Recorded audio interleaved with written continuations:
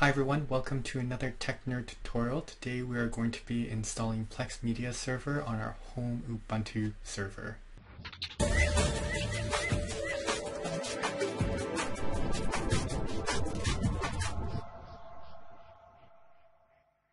So here we are in our Ubuntu desktop and we're currently at Plex's home page. So Plex is designed to be a media share center where you can have folders of your media and Plex will be able to search through, categorize it, and be able to share it to your mobile devices. So here we can see that it is mobile, TV, laptop, and tablet ready. And from there you are able to have continual playback from one to the other. And a quick shot of all the different apps that it runs on and how it works together with your friends. You can share libraries, you can save things and watch it later, and it's really for good media consumption. It's generally quite simple to use once it is installed, and the installation process isn't that difficult as well. It's just these 3 steps where we sign up for a Plex account, download the installer, and then start connecting our devices to our Plex account. We can also get a Plex Pass. This just means that you get updates faster. There's some additional swag and the stuff at the bottom that no one really reads. For us to get started, we do need to sign up for an account. We can choose to click the sign up in this particular section, or we can scroll all the way to the very top and click the orange button in the top right to sign up at the top header. There it's going to ask for us to create a username, enter our email address, password, and birthday information. I'm just going to be using one of our extra accounts that we use with all the information in there. Put in the password and then the birthday information. Once all this information is placed, it will send an email to the email address in which we will have to confirm the account to make sure that it is active. So once we just finish up with our birthday, and here I'm just putting in something that may or may not be accurate, we have to agree to the terms of service and then sign up. So now I'm going to go to my Gmail inbox after all that's done and be able to then see the email that has come in, and I can now go ahead and click it to confirm my account. So there's a big orange button, click the confirm registration, and away I go. So now here, if you look at the top right, you will notice that I am now signed in and there's a downloads, the center that I want to click to be able to download. Now we are on an Ubuntu computer, so we can go ahead, click the computer, and once again Ubuntu, there's a 64-bit and a 32-bit. If you've been following along, we are using the 64-bit, but just make note that you want to double check on what architecture your operating system is in. Go ahead, click on 64-bit, we're going to save the file. Here I'm in Firefox, so you'll notice at the top right, give us how much time it is until that particular file is downloaded. And once that file is downloaded, we can install it in the package installation software. So it's quite simple to do. Once this is downloaded, all we have to do is double click on the package itself. So we're just going to wait for the final seconds for it to finish downloading. And then once we can download it, I'm going to click the download and it will take us to the software installation. So here's Ubuntu Software Center. And here in Ubuntu Software Center, it will load with the package that we want to install.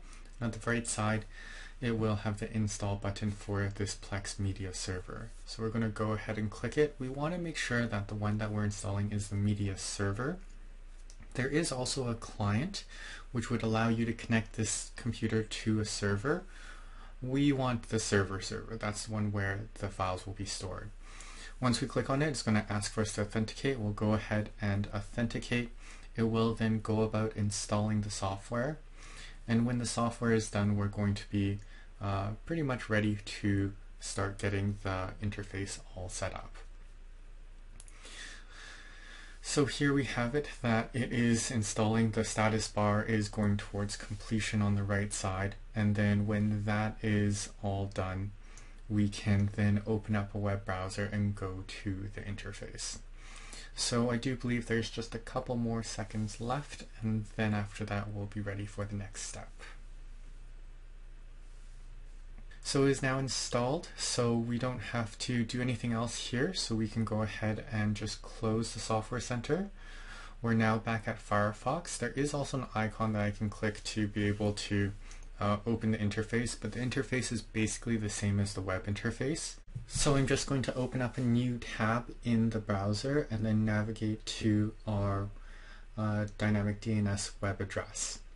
So if you have missed this step, we do have previous episodes. I will put in the link below. But I do want to note that Plex by default, the port number is 32400. So with that, you do need to add that into your router port forward. Because we are internal, we don't have to do it yet, but if you do want this accessible outside, then you will have to port forward your router. So with that, it is the port, and then we have /web, and it'll take us now to our interface. Once we get to our interface, the first thing that's going to pop up is going to be the Plex Terms of Services. Go ahead and read that, and just note that at the bottom there is the accept that you do need to accept before we can move on. Once we have clicked the agree button, there's the agree button, then we can move on to adding medias to our libraries. We do need to click the plus right beside our server name, and that will give us the ability to add libraries. We can add movies, TV shows, music, home videos, and pictures. We're going to start with pictures. It's going to ask us to name this library. So I'm just going to keep this simple and just go Mic Photos. We'll go ahead, click next. It's going to ask what folder. So this is in the Ubuntu system. So most of your folders are going to be found under yourself. So home and then your username, and I'm just adding the pictures folder. Go ahead, click add library. And this will now start importing all the photos so that we can see them in this album. And if I go ahead and click on the photo, then we can see the photo, which is just our logo for Tech Nerd Services. The next thing we can do, we can go back to home. We can click that plus again and then be able to start adding another library. This time we're going to be adding home videos. So once again, I'm just going to give this a simple rename to Mic Videos. And then from there, we are going to add another folder to this particular library. So I'm going to go to home, mic, and then the videos as well, and that will work just fine. The other thing that once we've added this to our library, the other thing that I do want to point out for the home videos is that there is a particular structure of what the files are supposed to be sorted in the folders. And if you choose home video or movies, there is a link. Once I hit next, there is a link that explains what the guide is to naming and organizing those videos so that they appear most easily in Plex. There's some advanced stuff. Most of the time you don't need to worry about this. When you're creating the folders, all you need is the name and the folder locations that you want in these albums. The next thing we want to be talking about is some of the settings that we want to change in Plex to help set this up. So I'm going to go into settings, and what we're going to be looking for is just some of the different things that help make Plex run a little bit smoother.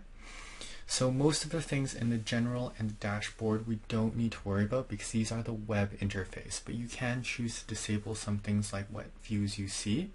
But the player part, this is important. You do want to choose what the quality of your remote quality streaming and your channel quality, just because of the fact that if you are remotely streaming somewhere outside of the internal network, your internet could limit what the upstream is. This means that you might experience lag when you're watching your videos. The next thing that I want to show is if we scroll down a little bit, there is also audio boost. I do find that Plex is a little bit quieter than, say, YouTube, so I do usually give it a small or a large boost depending on the volume of the media that I have in Plex Media Server. I can also give it a friendly name. This is for the server, where if other users see it, then they'll be able to identify the name. And then also in the server settings, there's also connect. Want to make sure that we connect our server to our Plex account. So you see me just putting it in, and then this is going to start connecting to Plex, and it will start advertising for a Plex Pass. The important thing is that we need to make sure that it does successfully connect to the server, and it will outline what port it is connecting to. Now we see that it has connected successfully. The one thing I do want to point out is that the port is the same port at which we see the web interface, 32400. You may need to adjust this based on your router settings, so you can choose to manually set it if necessary. It's not something that you will always have to do. I generally suggest if it works, then just leave it. So the last thing I want to show is how to log in from Plex TV. So open up a new tab, and what I typed in was plex.tv. I'm currently already logged in, and once I log in, there's the launch button that will take me to my web interface that is part of plex.tv. So in the future, I don't even necessarily need to remember my dynamic DNS with Plex. I can just log onto my Plex account, and also if I choose to share it with other users, I can then have them just create a Plex account, and they'll be able to log in to their own Plex account and share my server with them. The final thing that I want to show is the apps. So I can go ahead and open a new tab, and just in the search field or in the address bar, I'm going to Google Plex apps, and just want to show that there are many apps that you can then connect your devices to. So first, there's some miscellaneous and some Plex companion stuff that isn't too important. There's the Android app that can connect to Chromecast. There's iOS apps, and the Plex Home Theater is for a connected media center, Windows Media Center. The Plex web app, which is plex.tv, and then an app for Windows 8, for Roku, and for Windows Phone. So there's really an app for everything to allow you to connect Plex to any of these particular mobile devices. So with that, thank you so much for watching. Please don't forget to thumbs up this video and subscribe if you haven't already, or you can leave a comment down below. Till next time, keep teching on.